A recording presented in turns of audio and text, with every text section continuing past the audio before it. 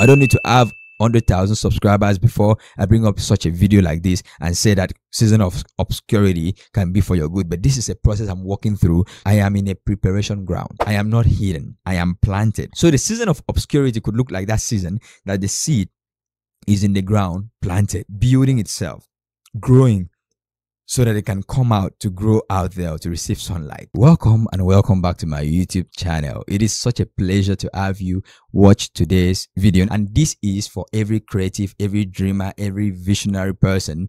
If you know you have a vision and you have a dream and you are ambitious, this will help you, because there would be seasons that you actually feel like you are in obscurity. And I want to speak on the gift of obscurity. What is obscurity? The dictionary defines obscurity as the state of being indistinct or indefinite for lack of adequate illumination. The reality is that, especially in today's society, everybody wants to be known, everybody wants to be seen, everybody wants to be under the light, which is fame. You want the light to shine on you for people to know who you are. Sometimes God takes time to allow us go through processes, and these processes are not in vain, but they have a purpose attached to it. Had it been I blew up on my first video, for example, I don't think people will appreciate the work that much. I might be burnt out. The pressure, I wouldn't be able to contain it. I won't be able to build the elasticity for my consistency. I won't be able to do a lot to sustain the journey. Having to go through step by step and growing bit by bit, it has actually helped me as much as I would have loved to really skyrocket. But then the process is helpful because I'm learning, I'm becoming better at creating, I'm becoming better with trying to manage my time and how to decide on some things, when to and when not to work, when to quit and when not to quit working, and all of that. I can now be able to build a pattern of consistency around my work and my schedules. So this helps because it is because of the gift of obscurity keeps allowing me show up every time and try. It might look like a failure, but then it's not actually a failure. It is a lesson. This is something that I thought about. Singers do not learn to sing on the stage with lights. You don't see a singer walking out to the stage of performance and start learning how to sing. Neither do they do their practice up there. They are there to perform. They don't go up there and start doing lip roll. You're like, what is this? It feels so awkward. All the boom, boom, boom. Like, what are you doing? Neither do guitar players learn how to play the guitar on the stage. Fighters or wrestlers or boxers do not learn how to fight on the stage. They have a place in obscurity where people do not see the process and what the work they have to put in and the effort and everything that makes what they come out to show in presence of the light. So sometimes if you are in obscurity, maybe there are just some works that you need to do, especially if you are a child of God. You need to know that there are works that God wants you to do so that when you come out of obscurity, you will not be found wanting, but you'll be found excellent. Woo! This is good because your excellence is not built in a day. It's built in a process over time. You keep trying, you fail, and you try again. You try, you learn, and you go to something better. Obscurity could be a gift if you decide to see it like that. But if you choose not to see obscurity as a gift, it can also become a place of confusion, a place of uncertainty. Definitely, a lot of things are going to feel uncertain because, like the meaning, it is indistinct. It is indefinite. You don't know when, like, things are going to change. You're not in control of the time. You only know what you are doing. And when I talk about obscurity, I love talking about these two young people because I'm a young person and I see my life in that line, Joseph and David. Their life, to me, is very encouraging because their stories encourages me a lot. And I cannot talk about the gift of obscurity without talking about these two guys. Number one point, the season of obscurity are not wasted time. Sometimes you could feel like, why am I wasting time? It could feel like a delay. Like you're wasting time, other people are going viral, things are happening in other places and all of that. And this is to encourage you. It is not a waste of time. If you choose today to learn lessons from this season of obscurity. What are you not doing better? Can you do this better? What have you not gotten excellent at? What are you not a professional at? Can you learn?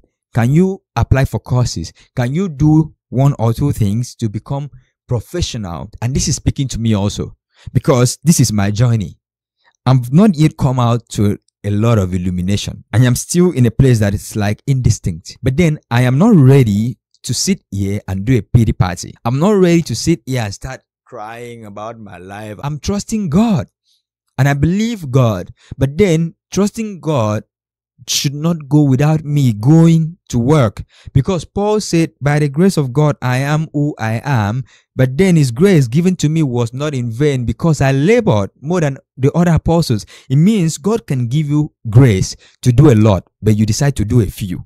God can give you grace to become excellent, and you decide to sit down in laziness and not be. So don't just say, the grace of God, by the grace of God, and you are sitting down. What are you doing? This season of obscurity is not a wasted time. Let this time just come and pass so that the next phase will enter. That is where delay comes in, because you keep remaining there till you learn the lesson you get to learn from there before you move to the next phase. Point number 2, seasons of obscurity are for your preparation. I always did say that the process I saw David and Joseph went through were seasons of preparation, like they were on preparation ground. Joseph's story is very important to me because it teaches me a lot, that it was in Potiphar's house that Joseph learned how to be a manager of resources. Potiphar gave him all his resources and his household and told him, manage. Joseph would not know how to be a good manager if he did not have opportunity to learn. So he had opportunity to get prepared so that he would manage the resources of Egypt later when he would interpret the dream, and then he would give the wisdom of what needs to be saved up. He was able to learn.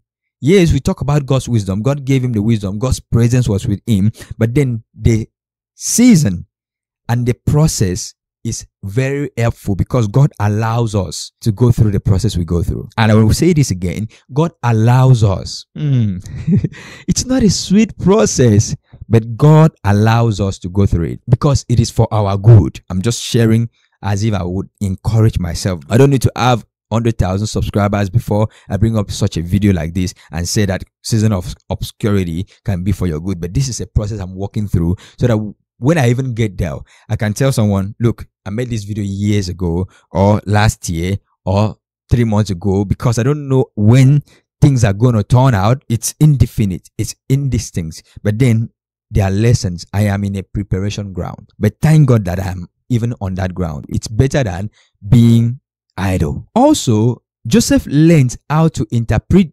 dreams in the prison, which is he honed his gift inside the prison. And thirdly, Joseph learned leadership skills in the prison. What happened in Genesis 39:22-23? It says, and the keeper of the prison committed to Joseph's hand all the prisoners who were in the prison. Whatever they did there, it was his doing. Whose doing? Joseph's doing. The keeper of the prison did not even care about anything again. The warder was like, I'm gonna go get myself some rest. Joseph is in charge. The keeper of the prison did not look into anything that was under Joseph's authority, because the Lord was with him, and whatever he did, the Lord made it prosper. Woo! God's grace, God's favor, God's presence was with him, and then he was able to do things, and everything he touched was prosperous. You can trust God that this season you're going to give yourself to the preparation and the process, that you're not going to sit back and relax and wait for the change as if someone that is waiting, seeing the sky looking like it wants to rain, and it's like, let me just wait till it rains. And sometimes it can clear up and not rain. In this season, it may not look like I'm doing a lot, but then I'm still going to step out, get prepared, pick the lessons, glean lessons from anywhere I can get, because I'm depending on the Lord, and the Lord's favor will help you go forward. At the end of this video, I'm going to say a prayer. So I would love you to stay till the end of this video. Let's say the prayer together. The third point is seasons of obscurity are for growth. I will talk about David here. The reality is that growth is awkward. Growth doesn't look beautiful. So for someone that wants to grow their muscles, they go into the gym. It's not easy. It's painful. It could be awkward in other places. No singer learns how to sing on stage, like I said, but it is very awkward when you go to see where they are learning how to sing, when they are doing their voice trainings and their vocal lessons. It is very awkward. Just like, what is that? In season of obscurity, that is where it's beneficial. That is one of the benefits of season of obscurity. You learn in the dark so that when you come out to the light, you can now put all these things to play. Now, when we talk about David, in season of obscurity, David grew in his gift. He was there being a shepherd, taking care of the father's sheep, and he was able to play some guitar and serenade himself and write psalms right there. Now, we have psalms here to read about his life and everything. He was able to journal his journey, his pain, everything. He was playing the guitar and he became excellent at it. That when Saul was looking for someone who could play guitar, they said that there is a young man who is an excellent person in playing this. I think, let me pick my Bible and just read that portion. David did not just grow in gift, he grew in character and he grew in perseverance, which is tenacity and confidence. Let me read 1 Samuel chapter 16 from verse 15 to 18. Some of Saul's servants said to him, "A tormenting spirit from God is troubling you. Let us find a good musician." What? Good musician. To play the harp whenever the tormenting spirit troubles you. And he will play soothing music and you will soon be well again. All right, Saul said, "Find me someone who plays well." Now that's the emphasis. And bring him here. One of the servants said to Saul, "One of Jesse's sons from Bethlehem is a talented harp player." Talented harp player. Not only that, he is a brave warrior, a man of war, and has good judgment. He is also a fine-looking young man, and the Lord is with him. This is beautiful. The Lord is with him kind of looks like the theme of the lives of Joseph and David. So he was able to grow in the season of obscurity in his gifts and became a talented player on the harp and an excellent and experienced player. He was able to grow in character. In 1 Samuel 17 verse 15, it said, even though David was serving Saul at this point, he did not stop being humble to go back and take care of the sheep. Scripture says here, but David went back and forth so he could help his father with the sheep in Bethlehem. What was the back and forth? From Saul's palace, where he went to play the harp, back to the sheep to take care of them. That was humility. At this point, he had been anointed to be king, but he didn't lose his humility. That's a good one. And what about tenacity? It was in the season of obscurity that he learned how to be tenacious, because the lion came, as he gave in his story, and he killed the lion and he killed the bear. Now, this gave him confidence to go after fighting Goliath. What would have given a young boy that age? That confidence. Sometimes, some of the things God takes you through, and those seasons look very confusing, are things that God is using to build your courage and your confidence and to strengthen you to say, look, there are things ahead of you that I'm setting you up for. It's a setup. So David learned to be a worshiper, a warrior, and a leader in a season of obscurity. You can read David's story and get to see all of this. Number 4, you are not hidden or buried. You are planted. The season of obscurity could look like you are being buried, you're being hidden, but it means you are planted. God has planted you just like a seed that is put into a good soil. Because you are planted in God, that is why you are not buried. You're not buried under a rock. That means if you're buried under a rock, the possibility of growing would be impossible. So then, being planted in God, it gives you room to say, I am not buried. I am not hidden. I am planted because I am growing. When a seed is put into the ground is a dark environment. It has to then germinate, and it looks awkward if you would see the process of a seed germinating before it starts forming. And then it grows. When it shoots out, people love it. People love it when it shoots out and it looks beautiful, it looks tender. But in the ground, it took a lot of work. So the season of obscurity could look like that season that the seed is in the ground, planted, building itself, growing, so that it can come out to grow out there, to receive sunlight, to receive a lot of light, illumination. And I believe that God will take you as you're planted in Him and bring you out of the soil so that you can receive sunlight. The sun, the light of God shines on you. Because God says that people don't light a lamp and hide it under a bushel, but they put it up to be seen. So, and He says you are the light of the world. For you and people to see your value, you need to come to a place of knowing I am not buried. I am planted like a seed put in a good soil, and the farmer gets to water it and wait for it to germinate and go through its own process and then comes out of the soil. So are we in the hands of our Heavenly Father.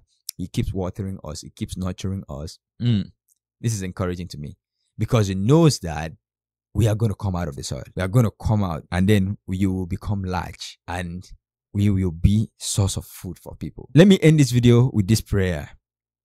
I want you to pray with me. God, help me to become productive in this season of obscurity and uncertainty and confusion. Teach me all I need to know. Lead me into all I need to do. Strengthen me to do it with joy and take the glory in my life. In Jesus' name, amen. I hope this video is beneficial to you. Let me know in the comment section, and don't forget to hit the like button and to subscribe to this video. This video is crucial. I would like you to share this very one. Share it to your friends, share it to people, because it is going to help them. Do not forget to like. Thank you, and God bless you.